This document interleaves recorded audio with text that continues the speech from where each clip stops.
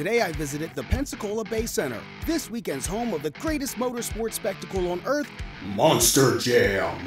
This amazing show of power and skill is one of a kind, and I got to speak with a second-generation driver of the famed gravedigger, Kristen Anderson.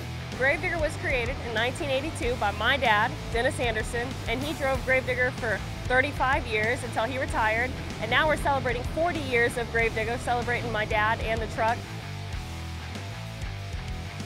This is going to be my first time competing in Pensacola ever. I've never competed over here on the Panhandle, but I'm really excited because I'm happy to be here, and I know that Florida has got some crazy monster truck fans. You can get your tickets at monsterjam.com or Ticketmaster. You can come up here and pick them up at the box office. Like I said, for any different show times, any questions and things like that, you can go to our website. But I look forward to seeing everybody this weekend. I'm super excited. With pit parties before both 1 o'clock shows Saturday and Sunday, plus an extra show Saturday night at 7, you have plenty of time to get your Monster Jam on.